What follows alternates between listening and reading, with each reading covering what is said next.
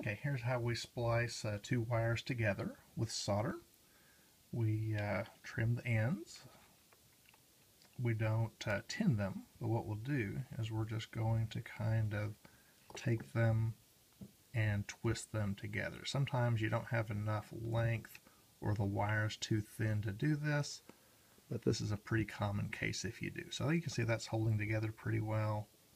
We'll put that into the helping hand, and then it's just a really straightforward soldering thing.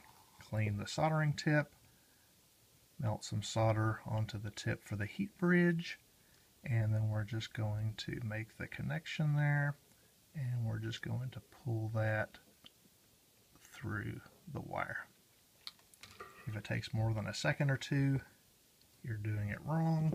Your iron's not hot enough. You're not getting the heat bridge. But we look there and we see that's a pretty tidy joint. The shrink tube will fit over it nicely.